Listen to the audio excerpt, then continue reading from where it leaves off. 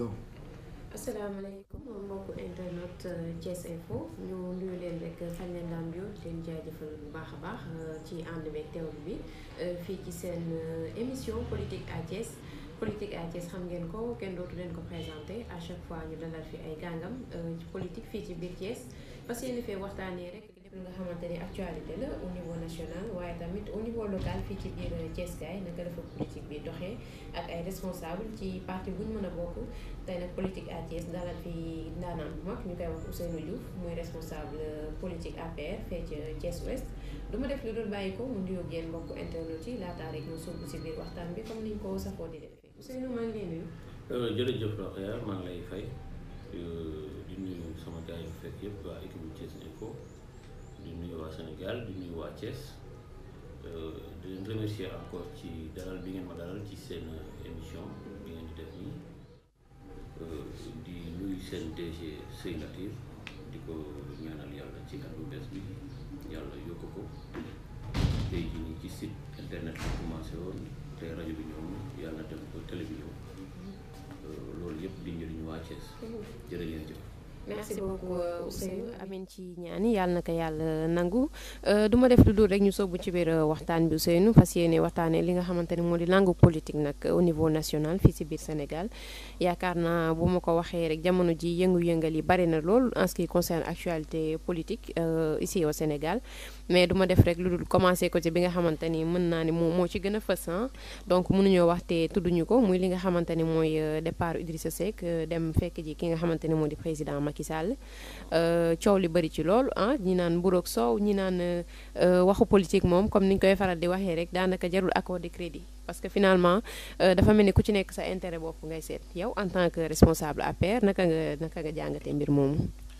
waaw jërëjëf en tant que responsable politique nan laa jàngatee mbir moomu mënuma ko jàngatee lu dul rafetlu ko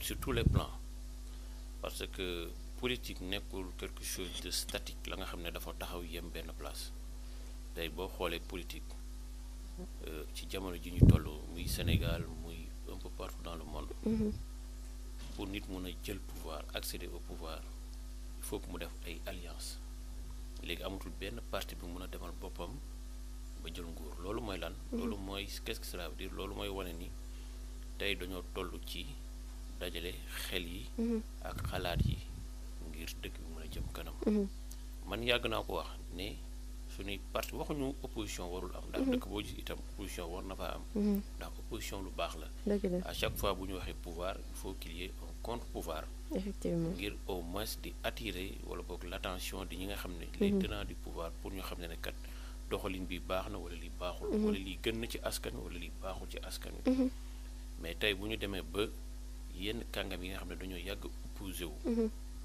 tey ñu toll fa nga xam ne Sénégal dafa laaj ñu dajalee xel yi ak xalaat yi ngir liggéeyaat dëkk bi yaakaar naa Idrissa Seck président Idrissa Seck bu ñëwee adhérer à cette cause là mënuñu lu rafetlu ko et puis ñu àndandoo liggéey suñu réew mais Ousseynou boo gisee coow li tax mu bari ci c'est-à-dire que avec la manière Idrissa Seck ku ne xam na ni fii Thiès fiefam la bu mag dem élection ni jël deuxième boobu ba tey mu nekk ci parti nekk ci di xeex boobu ba tey mu ñëw ba fii en mi-chemin mu mel ni dafa abandonné dem bàyyi combat am dem rejoindre li nga xamante ne moo di président Macky Sall ci ay waxam pour loo xamante ne nii intérêt sénégalais la loolu en fait day jaaxal sénégalais yu bëri. mën na leen a jaaxal mais tey jii nii képp ko am gis-gis di nga boo fàttali ko élection 2012 président Idrissa Seck bi ñuy doog a jël bi Macky Sall président Macky Sall di doog a jël nguur gi da doon former benn gouvernement de coalition nationale kàngamu opposition yi ci nekk kàngamu opposant yi ci nekkoon yëpp ñëw ànd ak moom Idrissa Seck bokk ci te pourtant ci jamono yooyu président Macky Sall tàllaloon na ko loxo qu'est-ce que cela veut dire ça veut dire que tey bu doon nitu pouvoir man sama gis-gis bu doon nguur rek ko sax moo ko soxal wala toog ci position yu neex moom ak ay nitam yaakaar naa ci jamono jooju la gënoon yombee mais ci jamono jooju la ko njëkk a bañ kon bu ñu toogee tey jii nii ba jamono laaj mu ñëw ak ay nitam ci defaraat dëkk bi yaakaar naa képp ko am xalaat wala boog ku fekke woon démb fekke tey war ngaa mën a rafet njort na kat lii kii li ko tax a ñëw intérêt yi dëkk bi moo ko tax a jóg mais du woon ay position boppam moo tax man ma gëm ne li tax mu jug def lii xëy na dëkk bee ko laaj daal. d'accord yaakaar naa question boobu leer na yaa ngi koy wax ci sa biir wax léegi Ousseynou muy yaa ngi wax démb tey jii responsable nga au niveau du parti APR parti au pouvoir ay jamono fii ci Thiès yaa ngi nekkoon di jàppale ki nga xamante ne moo di Thierno Alassane Sall président parti République des Valeurs Thierno Alassane Sall boobu ñu gis ko récemment muy multiplier ay sorties lu bari lu ci yàggul rek def na fi benn tournée au niveau de Thiès wax ni que dafa am benn mafia foncière bu mag a mag fii au niveau de la région de Thiès ak yeneen sorties yu muy def contre ki nga xamante ne moo di président Macky Sall ak gestion gouvernement am de manière générale naka nga gisee sorties yooyu Thierno Alassane Sall di def. waaw mais il est dans son rôle. parce que dans son rôle d'opposant. parce que ci gouvernement bi la bokkoon. tey nekkatu ci bon en politique nag dañuy faral di wax naan kuy woddoo lamine boo noppee rafle. il faut toujours parler sur des sujets nga xam ne xëy na peut-être que nit ñi dinañ la déglu. wala bu ñu la dégloo tamit dina am luñ ciy jàngat. xëy na moo tax muy def loolu. bon man nit la ka nga xam ne wax dëgg fa yàlla dans l'APR moo fi njëkk a nekk sama responsable.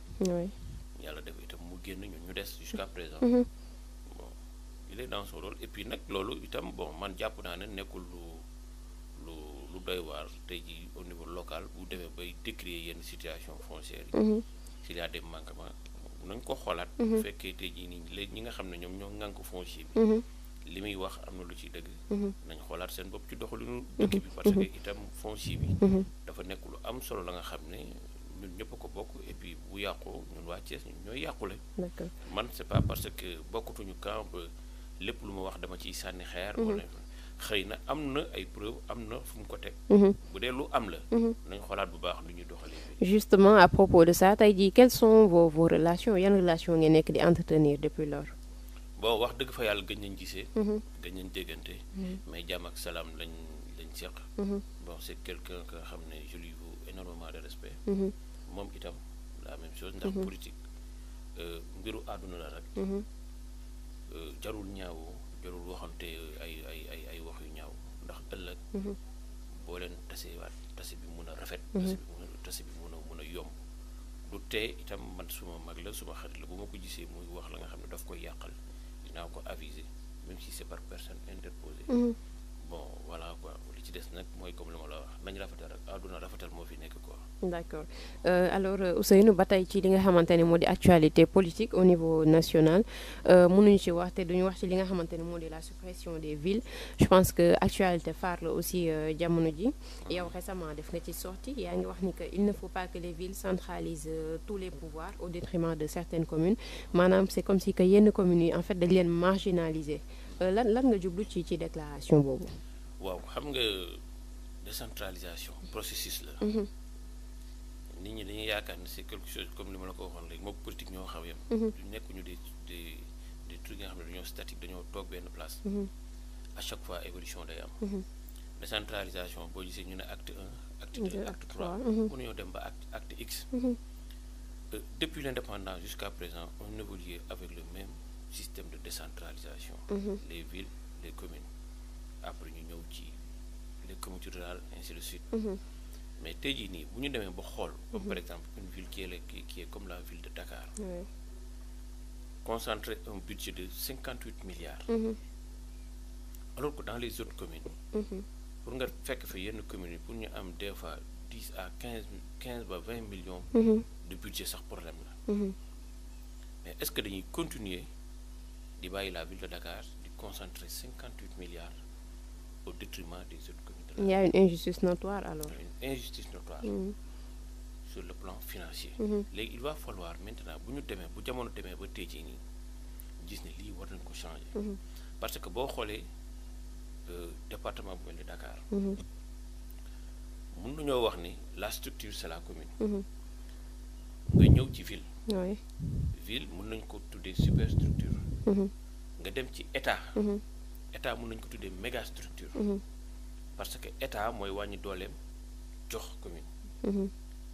kon donc structure intermédiaire boobu nekk ci diggante bi muy ville yëpp nekkandoo ci benn espace territorial ba nga xam ne ñoom ñëpp ñoo daanaka boo xoolee ñoo bokk li ñuy liggéey je prends l'exemple des autoponts ak des lampadaires tey boo demee à Dakar les projets d'autopont état moo ko jël te pourtant daf koy liggéey dans des communes est-ce que gis nga li ma la wax donc d'une structure superstructure méga structure ñoom ñëpp ñoo bokk benn liggéey bi ñuy def alors que tey bu ñu éliminer la structure intermédiaire parce que tey bu ñu xoolee li gën a jaar pour ñu dindi ko moom mooy la ville ndax la commune les communes ñoo gën a jege askan wi effectivement kon nañ dindi la structure intermédiaire qui est la ville ba pare ba xaalis ba fa nekkoon ñu jël ko ñoŋal ko nu ñu koy ñoŋalee boo xoolee 58 milliards boo ko répartir dans les autres communes du Sénégal lu mu gàtt ku ci nekk war ngaa mën a am au moins 300 entre 300 et 500 millions maintenant avec l'arrivée du budget programme tey jii nii si on prend une commune donnée ñu ne la tey jii nii yow par exemple yow yaa ngi doon am 20 wala 30 millions léegi lañ la defal 500 millions mais 500 millions yi duñu la ko bàyyil nga koy caxat-caxatee dañ avec l'arrivée des budgets programme dañ naan la yaa am nga fa tali bu nga xam ne valeur 100 millions la war nga fa tabax lycée war nga fa tabax poste de santé lu ci nekk ñu xayma ko ba mu mot 500 millions ñu jox la ko na la réaliser ko bu at ba jeexee ñu évaluer la kooku bu ñu ko defee dinañ am benn développement bu homogène dans tout le territoire national moo tax ma jàpp ne suppression bi lu am solo d'accord elle est claire la réponse loolu sax moo ñu servir de brèche ñu dugg si li nga xamante ne moo di politique au niveau local à Thiès plus particulièrement si sa commune Thiès Ouest yaa ngi koy wax léegi que ni communes yi dañuy am parfois problème budget elles font face à un énorme problème budgétaire des fois sax dañuy peine pour accéder li nga xamante ne moo di seen ay fonds de recouvrement qu'en est-il de votre commune à Thiès Ouest Thiès Ouest tey jii yan problème ak en termes de politique Thiès Ouest tey ban politique la Thiès Ouest gën a soxla population Thiès Ouest bon xam nga tey jii nii daanaka boo xoolee lii problème mu Thiès Ouest mooy problème mu Thiès Est mooy problème mu Thiès Nord c'était bu njëkk ba c'était ñoom ñëpp benn entité territoriale bien vrai que maintenant yàlla dispatching des communes mais boo xoolee ñoom ñëpp ñoo yem les mêmes problème assainissement daf ci bokk problème éducation boo demee ci école yi boo xoolee maintenant école yi fii yi ñu fi defaroon les bâtiments sont vieillissants dañoo màgget ñii am problème ndox ñii am problème courant am na yenn bâtiment yi daanu na barki Dembo Ndiaye laa gis docteur Papis Ndoye que je salue au passage def liggéey ba am solo je pense au niveau de l'école de Somme dafa leen benn abri provisoire parce que classe yi xale yi waroon jàngee dafa yàqu xam nga tey jii nii bu fa doole nekkoon dëgg dañuy defaraat classe yi mais au moins mais lu ñu naan dara moo gën neen au moins def na fa benn abri provisoire ba nga xam ne xale yi dinañ fa mën a dugg di jàng kon nga xam ne loolu itam problème la tali yi boo xoolee yu ci bëri avec l'AGEROUTE yenn tali yu ci bëri dafa yàqu oto yi bu ñu fa jaaree seen oto dafay yàqu le problème des financements itam des femmes parce que am na financement yu fi jaaroon femmes yu bëri tey jii nii man bi ma defee tournée dañ naan ma jotuñu ci financement yi dégg lañ ci am bon pour les jeunes il y a beaucoup de jeunes non diplômés beaucoup de jeunes sans emploi diplômés comme non diplômés loolu itam problème la à Thiès Ouest daanaka daal roxee problème yu bëri na bu ñu fa nekkee di ko élaborer du fa jógee mais il y a beaucoup de choses à faire nga xam ne war nañu ko mën a liggéeyaat fii ci Thiès. d'accord comme ni nga ko waxee problème yi bëri na yow en tant que responsable APR de surcroît nga nekkoon candidat foofu ci mairie bu Thiès Ouest tey jii en termes de solution ci sa biir programme yan axe nga décliné woon pour parer un peu si problème yooyu noonu en termes d'emploi des jeunes en termes assainissement comme ni nga ko waxee ak yeneen ak yeneen.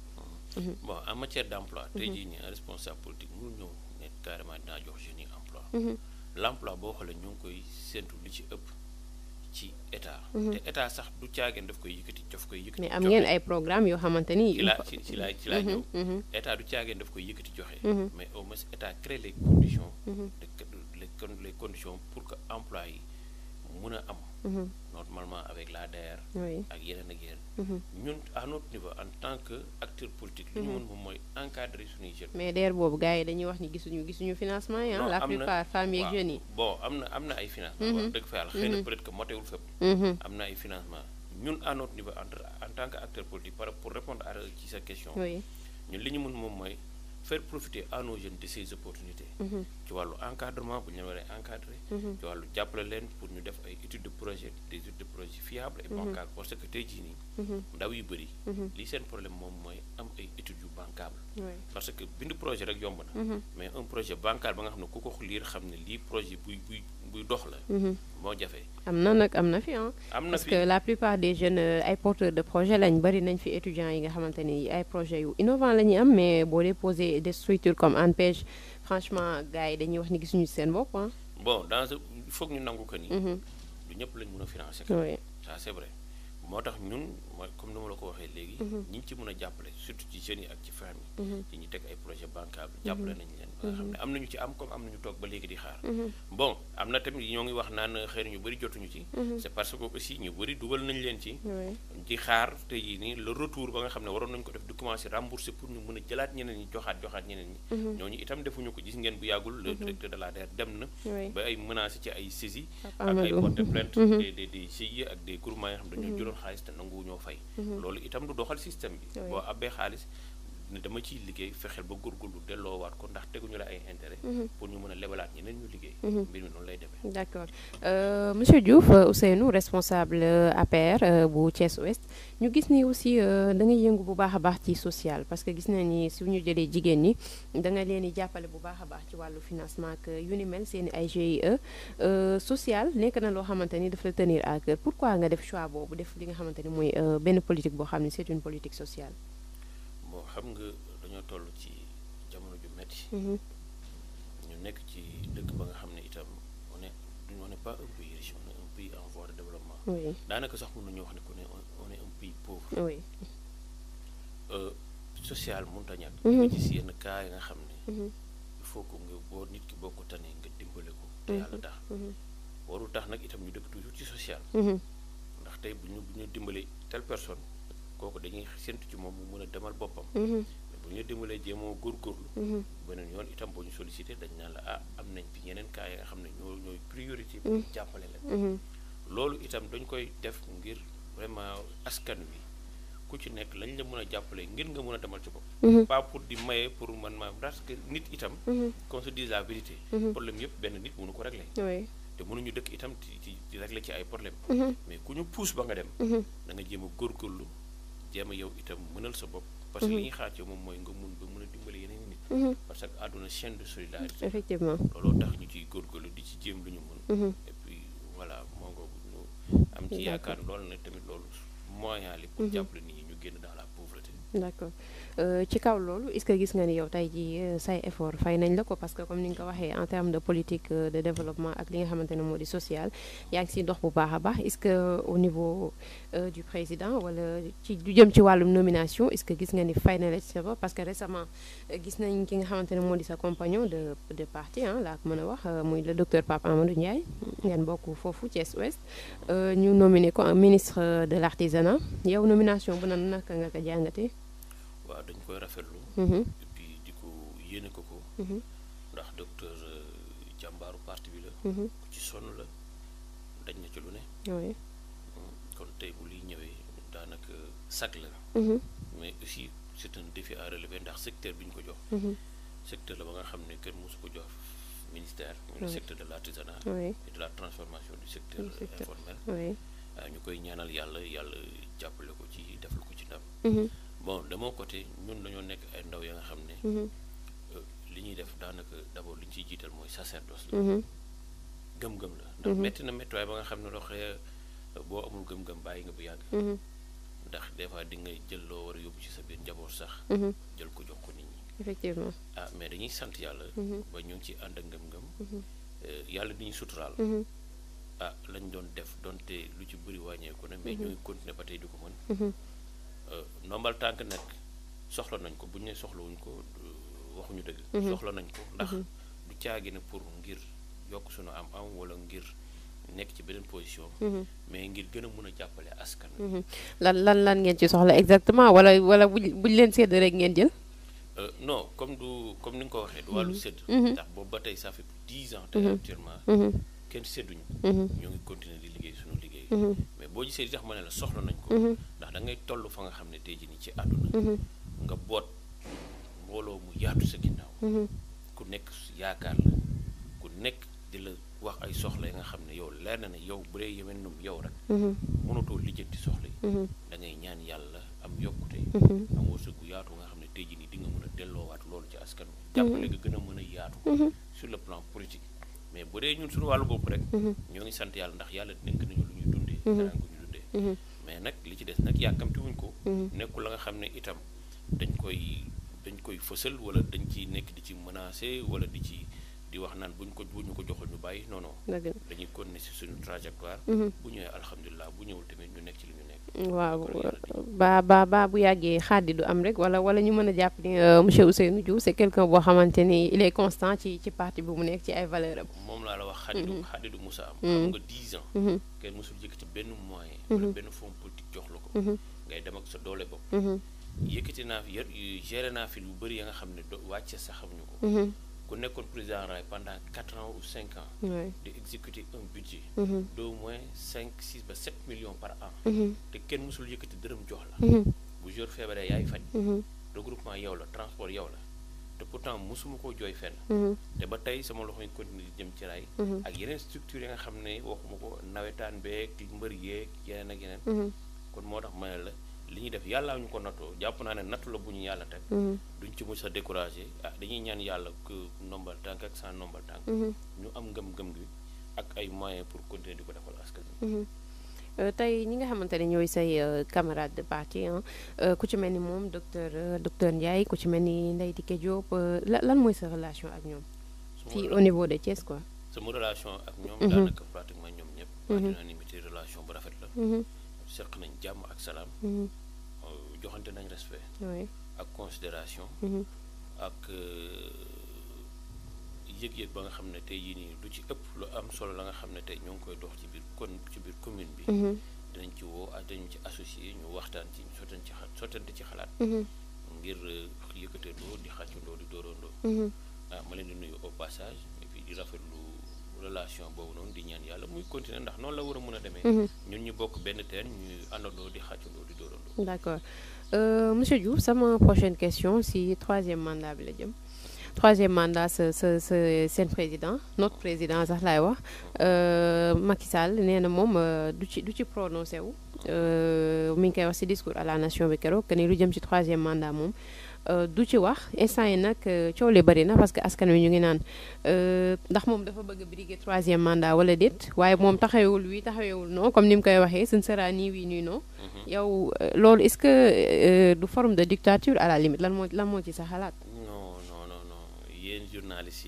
yi ak yenn politiciens yi ñooy bëgg toujours di avancer sur cette question parce que il faut ñoo xam du ñun personnellement journalistes yi mais population bi en fait ñoo bëgg a xam non monsieur Diouf non c'est la population waaw mais d'accord parce que ñun ay porteurs de voix lañ d'accord mais xam nga lu dul jur jàmm ko gën moom mosoon na fi taxaw wax ne bu ne non ñi commencé di grève manifester sànni xeer toj dëkk bi bu nee wii këram mooy njëkk a tas ndax liggéey dootu fa am dootuñu ko déggal ndax ku ci nekk yaa ngi préparé wu pour succession bi xam nga boo xoolee gis nga la question du troisième mandat moom la gën a soxal sax que opposants yi waa këram ña bokk ci moom doon ko jàppale ñoom troisième mandat bi ñoom la gën a soxal tey jii nii ñooñu ñoo gën a yàkkamte xam fu waa ji toogee ngir lan ñu préparé seeni ginnaaw effectivement léegi nag dëkk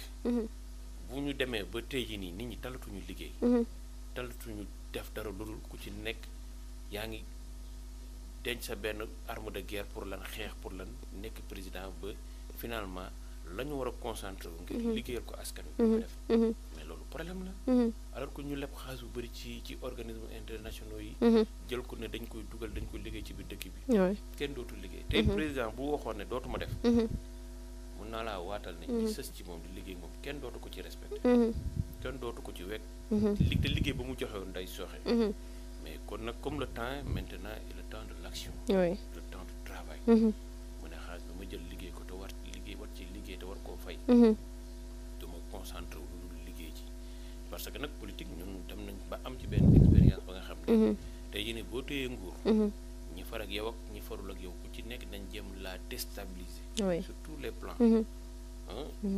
Politiquement, économiquement, scientifiquement. lépp mais yow yaay am sa dëgër laay ba nga xam nga ne yow fii lañ la bëgg a daanele. nga lànk ne kenn du ma fa daanel. continuer di doxal bu ab ba jotee nag ala kulli aal wax dina am. bu ab ba jotee moom mi war a wax dina wax. waaw wax ji nag dañ ko war a wax léegi nag parce que askan wi ku nekk yaa ngi posé wu ay questions et sans suspense bi bëri na dina am du am mais buñ ko waxoon tamit. yaay def ne. way wuy këpp gaal kenn du ko way ci tefes. te comme gaal gi. waaw dañuy Sénégal sunu gaal. yow ci nga nekk ma nekk ci. cameraman yeeg sa directeur ak ñëpp nekk ci. balaa gaal gi këpp.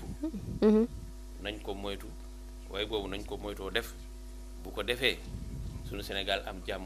bu waxtu wax jotee. ka war a wax dana wax. te li en tout cas li ñu leen mën a seedal mooy. Sénégal nekkutul dëkk ba nga xam ne nit dafiy nekk di fi def dictature. wala bu ko fee wëyal la nga xam ne askan wi àndu ci.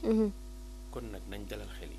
toog xaar te xam ne yàggatul bu jotee dina wax. d'accord man loolu ci sama def. D'accord, monsieur Diouf, je pense que ni tontu bi moom leer na nañi vous l'avez dit vous-même la population elle est moom mooy ki décider donc ñoom ñooy décider te yaakaar naa kenn du leen def loolu nga xamante ni bon bëgguñu ko donc waaw mbir moom yaakaar naa leer na nañi donc monsieur Diouf la dernière question donc en français qu'est-ce que vous pensez aujourd'hui du troisième mandat du président de la République Macky Sall parce que à son niveau il ne veut pas se prononcer là-dessus comme il le dit souvent ce sera ni oui ni non vous en tant que responsable du parti APR ne pensez-vous pas que ce soit une forme de dictature un peu de ne pas répondre à cette question?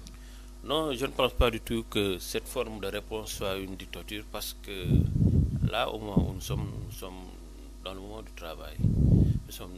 Nous devons nous concentrer sur l'heure et à la relance économique, puisque le Covid-19 qui est là et qui continue jusqu'à présent à faire des ravages impacte de manière considérable notre économie et l'économie nationale. Vous voyez maintenant le temps de travail est réduit. Le personnel au niveau de l'administration va être bientôt réduit à partir du lundi. Il y a une note qui est sortie par le ministre de l'Emploi et du Travail pour les personnels. Donc c'est pour vous dire qu'on le dise ou non, économiquement, financièrement, notre pays est réduit. Et ce pays qui était sur une bonne tangente de développement, qui commençait à atteindre entre 6,5 jusqu'à 7%, se voit maintenant son taux de croissance réduit jusqu'à 1 ou même moins de 1%. Donc l'heure est à la relance économique, l'heure est aux unions de toutes les forces vives de la nation. Et se prononcer sur une question de troisième mandat, moi je pense que ce n'est pas du tout d'actualité. Et la majeure partie des Sénégalais souhaiteraient que l'union se fasse pour relancer économiquement notre pays. Et je pense qu'il faudrait que les gens prennent leur mal à patience et le moment venu, Inch'Allah Rabbi, celui qui est concerné, qui est le président de la République, se prononcera par rapport à cela pour éviter de déstabiliser les pays parce que pointer une réponse exacte par rapport à cela agiterait des actions du côté de l'opposition comme du côté du pouvoir à déstabiliser ce système qui est déjà mis en place pour pouvoir relancer. Mais à un moment donné, il faudra quand même parler parce que ce n'est pas une question de déstabilisation du climat social établi au Sénégal. Nous tous, ce qu'on veut, c'est la paix ici au Sénégal, opposants ou membres au parti ou bien citoyens lambda. Mais vous savez, quand on gouverne aussi une population, il faut à un moment donné communiquer avec eux. Et là, le suspense a duré trop longtemps. Mais la communication, elle est toujours là. C'est la raison pour laquelle le président avait initié la journée des dialogues nationaux avec toutes les sensibilités politiques pour que donc comme un accord, des accords ou bien des ententes soient établies pour pouvoir continuer à gérer ce pays. Et comme je l'ai dit, il faut que les gens prennent leur mal à patience. Ce pays n'est plus un pays de dictateurs. Et seul le peuple est souverain par rapport à tout. Et ce peuple n'a pas besoin que le climat politique soit agité. Ce pays a besoin d'une stabilité nationale et d'une concentration de toutes les forces vives pour pouvoir relancer l'économie. Parce que l'économie est la base de tout développement du peuple. Vous voyez, maintenant, les gens sont en train de crier orbi et orbi qu'ils doivent travailler pour pouvoir régler le problème de la dépense quotidienne. Mais comment travailler dans ce climat de Covid-19 qui est en train de gangréner notre population? Et ça, c'est la formule que le président et son équipe est en train vraiment de chercher pour trouver la bonne formule pour permettre aux Sénégalais de travailler, mais aussi de combattre en même temps ce fléau qui est le Covid-19. D'accord. Et je pense qu'une fois sorti de cette situation qui est une situation générale dans le monde, je pense que là, on pourra après se prononcer sur des questions de second niveau, qui est la question du troisième mandat ou bien des élections. Mais pour l'instant, concentrons-nous sur un effort qui est l'effort national, qui est de combattre cette maladie de Covid-19, mais aussi de relancer notre économie pour que le Sénégal puisse encore retrouver le rythme ou bien son taux de croissance qu'il avait déjà atteint avec le pays. C'est clair en tout cas, M. Diouf, vous l'avez dit, hein, seul le peuple est souverain et que la décision finale leur revient. En ce qui concerne la suppression des villes, aussi une actualité au niveau national, quelle est votre position par rapport à ça? Récemment, vous avez fait une sortie disant qu'il ne faut pas que les villes centralisent tous les pouvoirs au détriment de certaines communes.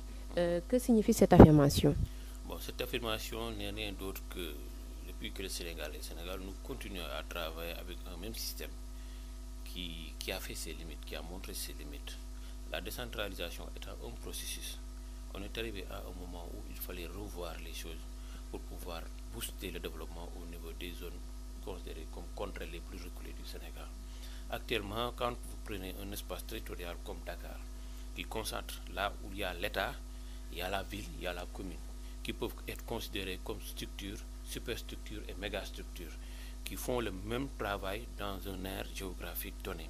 Moi, je pense que c'est concentrer autant d'efforts, mais aussi autant de ressources financières pour un seul secteur qui risque de se développer au détriment du reste du pays.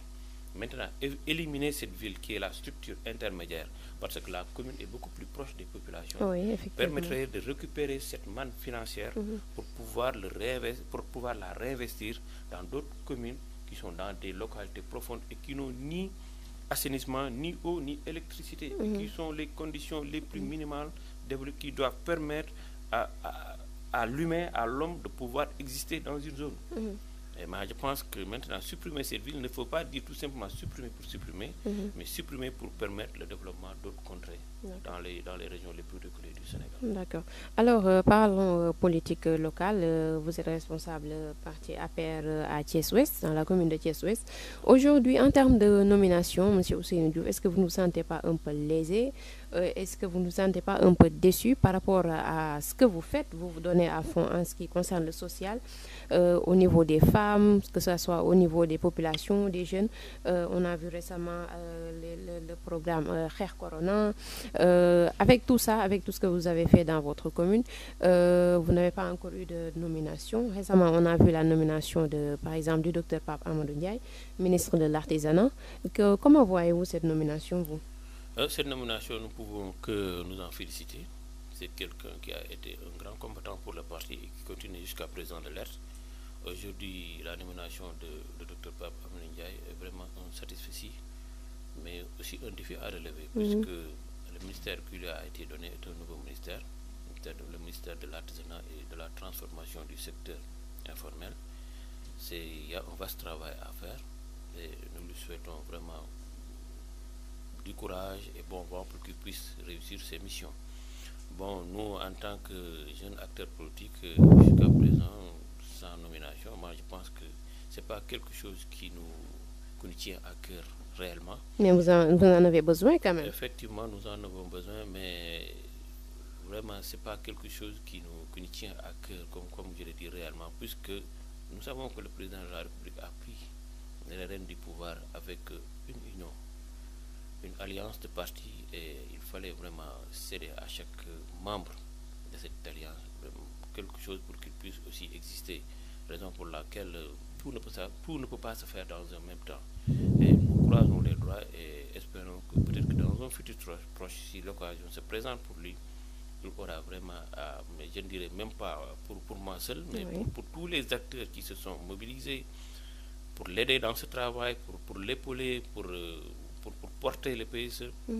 Un jour ou l'autre, vraiment, trouveront leur compte dans sa gestion. Et l'idéal est de savoir que la politique n'est pas quelque chose qu'on fait pour attendre en contrepartie des avantages ou bien des positions. Ça, c'est votre vision à vous. Hein? Mais écoutez, ça, c'est ce qui est réel et c'est comme ça que cela doit se passer. Malheureusement, beaucoup de politiciens aujourd'hui malheureusement, parce que la politique a été défigurée maintenant par des soi-disant hommes d'affaires. Heureusement que vous le reconnaissez. Ou bien des gens qui sont des businessmen qui pensent qu'en contrepartie, faire de la politique, c'est attendre quelque chose de retour. La politique, c'est la gestion de la cité. La politique, c'est un sacerdoce. On ne doit rien attendre en retour de cela. Mais maintenant, penser que faire de la politique pour vraiment porter quelqu'un à un rang social beaucoup plus élevé ou bien lui donner des moyens encore beaucoup plus avantageux par rapport à d'autres personnes, mais c'est se tromper complètement de figure. En tout cas, nous, on est là et nous continuons à faire cette politique, à être près des populations pour les assister dans la quête quotidienne de conditions meilleures. Et nous espérons vraiment qu'un bon jour ou l'autre, que ces populations seraient vraiment ravies du travail qu'on est en train de faire. Bon, une nomination, si ça vient, alhamdulillah, si ça ne vient pas, là, cela ne nous empêche pas de continuer, de suivre la voie sur laquelle nous sommes déjà lancés. Je vous laisse dire votre dernier mot, M. Diouf. Mon dernier mot, c'est d'abord de vous remercier, et puis de remercier toute l'équipe qui vous accompagne, mais de remercier Thies Info, de remercier le président de la République, de l'encourager sur l'excellent travail qu'il est en train de faire, mais aussi solliciter des Thiessois un accompagnement fervent, mais aussi de porter cette noble mission pour laquelle nous sommes là, c'est de faire développer le Sénégal, c'est de faire de Thies aussi notre localité un espace où il lui fera bon vivre, un espace où tout le monde, toutes les composantes, hommes, jeunes, femmes et vieux, vraiment trouveront leur compte dans cette ville qui est Thies. Et vraiment, je leur lance cet invite pour qu'ils se joignent à nous et que d'un commun accord, nous puissions soulever vraiment les rênes du développement. Je vous remercie. En wolof monsieur Diouf egsi nañ ci li nga xamante ne moo di cëppaandaw suñu émission bi politique à Thiès duma def lu dul wax la nga bàyyi la nga wax sa kàddu bu mujj daal di tàggoo. Suma kàddu gu mujj mooy maa ngi leen di jaajëfal ci seen dalal bi ngeen ma dalal di jaajëfal seen directeur général c'est Latir di ñaanal yàlla kër gi mais itam di woote ba nga xam ne mu di damay woo Sénégalais yi surtout Thiès yi nga xam ne ñoom laa bokkal dëkk ñu àndandoo di xàccandoo jël li nga xam ne mooy programme président de la République ñu liggéey ko ñoŋal ko ba Thiès mun cee gis seen bopp Thiès mun a dëkk ba nga xam ne mag ndaw góor ak jigéen ñëppay laamisoo ñëppay ku ci nekk di nga fi am sa teraanga di nga fi liggéey mais dinañ développer dëkk bi ñun bu ñu politique loolu mooy tax ñuy politique bu doon loolu ko mënoon nañoo dem toog suñu kër comme ñëpp toog suñuy watu njaboot xëy nag yàlla ñu nattoo la nga xam ne tey jii nii dafa mel ni drogue ci ñun. mënuñu ko bàyyi ba tax na à chaque fois bu ñu ci woowee dinañ dem wuy ji askan wi ndax dañoo dem ba gis ne kat yenn jafe-jafe yi bëri na yenn nit ñi dañuy nekk ci condition yu metti mënuloo à chaque fois di dimbale ma Samba wala di dimbale Demba mais am na ay leviers yi nga xam ne bu ñu ko yëkkateendoo ensemble tey ñëpp mun cee gis seen bopp mun cee jëriñu loolu rek mooy tax tey benn dëkk mun a développé wu te loolu lañ bëggal Thiès kon nag ñoo leen ciy invité puis di leen remercier di leen jaajëfal macha allah ñun ñoo lay jaajëfal monsieur Ousseynou Diouf donc moom lañ doon dalal nekk responsable parti politique APR au niveau de la commune de Thiès Ouest di leen jaajëfal yéen mbokk internetu Thiès Info yéen ñi nekkoon di ñu teewlu ci seen émission politique